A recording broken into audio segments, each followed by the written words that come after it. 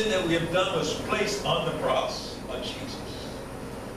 And He bore our sin forever. Gone. As far as the east is from the west, I will remember your sin. Wow. What a great God.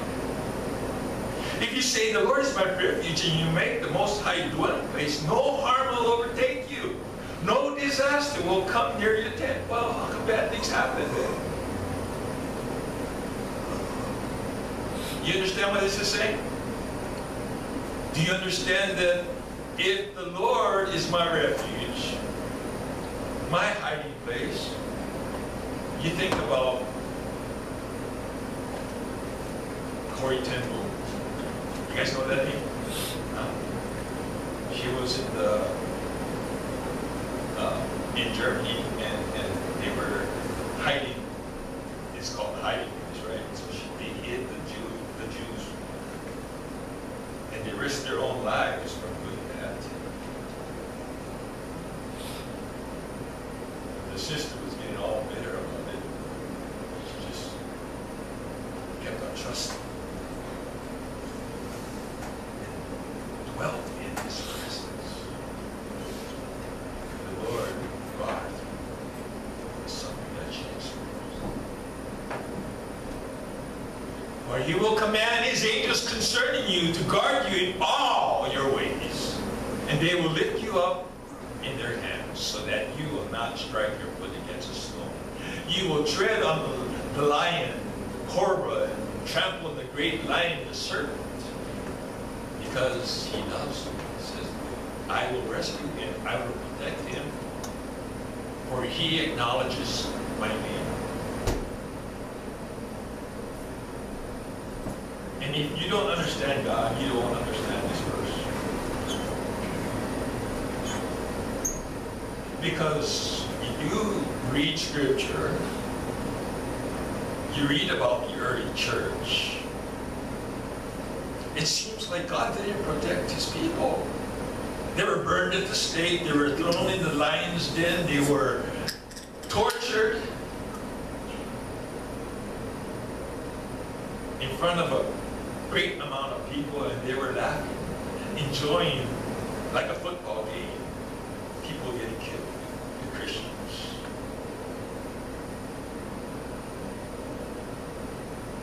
Does that make sense? Is God protecting them? You know, if you don't understand God, you will not understand persecution.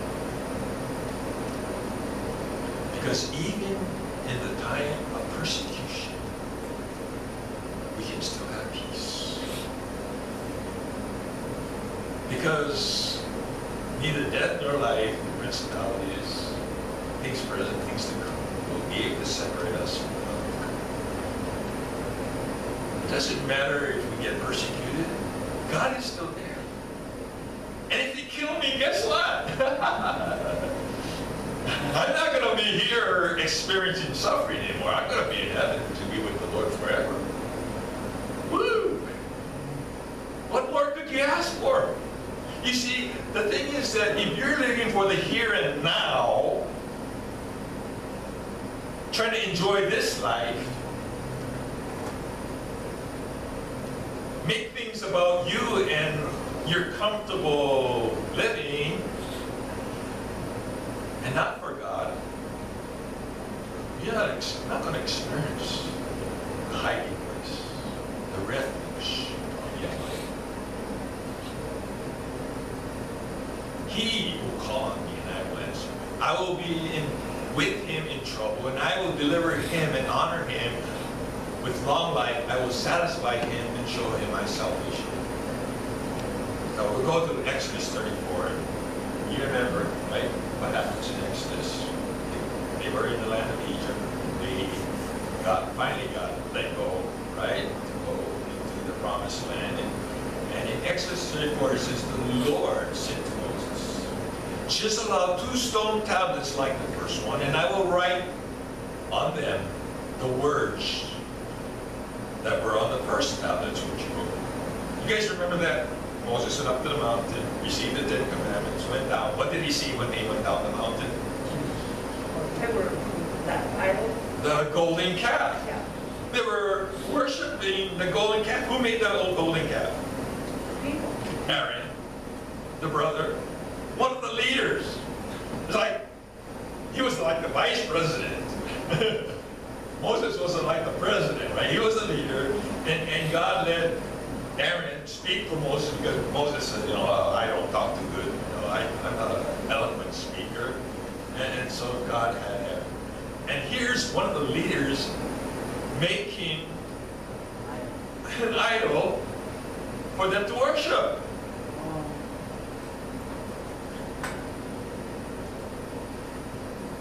Doesn't make sense. So God went, told Moses to come up again, and he said, chisel out two stone tablets like the first one, and I will write on them. Who wrote? Moses chiseled out the stone, but God wrote down the words that were on the first tablet, which wrote, be ready in the morning and then come up on Mount Sinai. Present yourself to me there on top of the mountain. No one is to come with you or be seen anywhere on the mountain, not even the flocks and herds may graze in front of the mountain. So Moses chiseled out the two stone tablets like the first ones and went up to Mount Sinai early in the morning as the Lord had commanded him, and he carried the two stones in his hands. Then the Lord came down in a cloud and stood there with him. Yahweh, the Lord.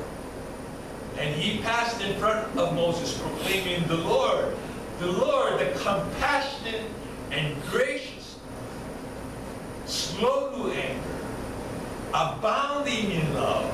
Woo! What does that mean? Abounding in love. His love has no limit. And faithfulness. Maintaining love to thousands and forgiving wickedness, rebellion, and sin.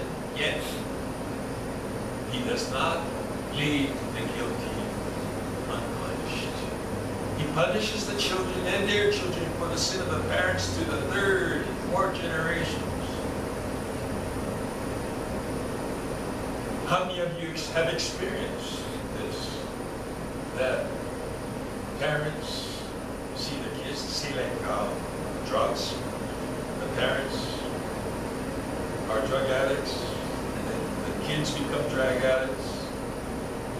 Another kid, another generation, their kids become drug addicts. Why does that happen? Because of the stubbornness of each generation. You see, when God told them to teach their children about God's Word, from the time they woke up to the time they went through the day, before they went to bed, constantly living the example, then that would be carried on to the next generation. But when they are evil all the time, guess what the kids are going to learn? Evil, yeah. In Galatians 6, it says, whoever sows to please their flesh, from the flesh will reap destruction.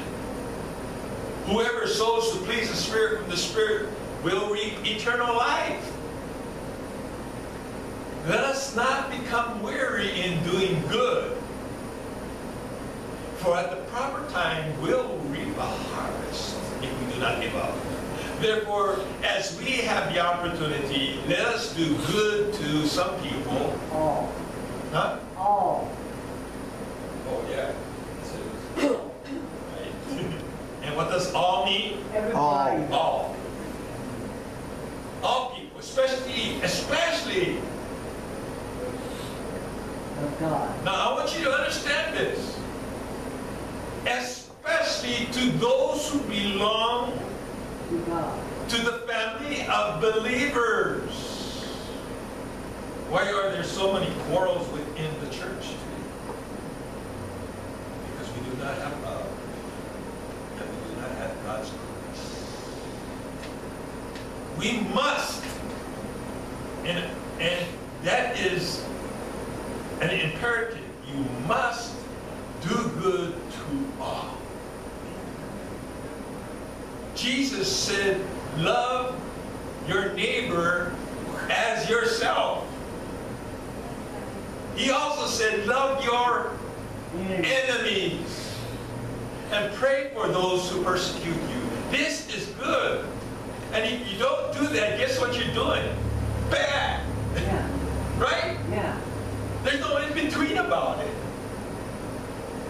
In Galatians 5, it says the fruit of the Spirit.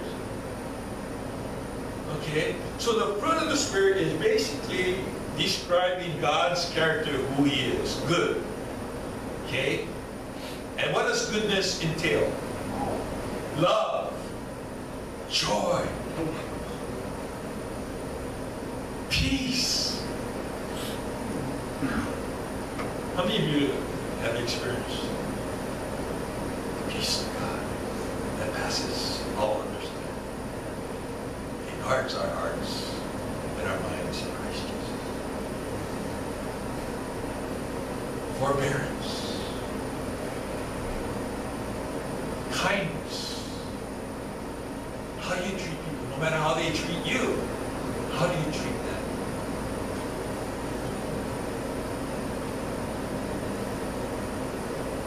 You know, it's really easy to not have patience and to get upset with people. Right? And you can lash out at people that treat you bad. And make excuses about why you lash back at them. And when we do that, we must address them and turn it around. And have goodness, faithfulness, gentleness, and self-control. That's hard, self-control. Against such thing there is no law. If you're living by the fruit of the Spirit, God's character, God's desire is to have you have the fruit of the Spirit. God desires you to have His characteristics in your life. How many of you know somebody that's a good Christian and you say, now that person is a true Christian. He has the fruit of the Spirit. He displays the qualities of what a good Christian is. Would you like to have that in your life? Do you really desire to have God's character be everything that you are? And all you have to do is say, Lord, transform me into your image. I might be an example of who you are. So that we can transform those that are in our area of sphere of influence. Do you guys know that you have a sphere of influence? That you can make an impact on people's lives, starting with the people that you see every day. And it's really interesting because when you do that, they're going to want that.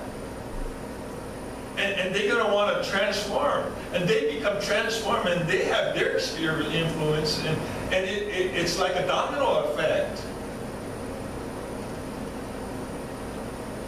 I want to see this community get a revival. I want people to turn to God. And we can do that one person at a time. You can do that. And it'll start with you. Right here. This is you. Those who belong to Christ Jesus have crucified the flesh with its passions and desires. Since we live by the Spirit, let us keep in step with the Spirit.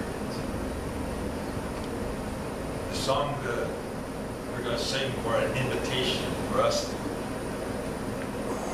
respond to the message you heard today that God has placed on my heart to give to you. It's called Sweeping Open. When I'm picking songs, okay, what song can I use? And I was scrolling through my list of songs. And my list is growing, by the way. This song really spoke to me. To the cross I look. To the cross I cling. Of its suffering I do drink. Of its work I do sing. On it my Savior, both bruised and crushed, show that God is love. God is just.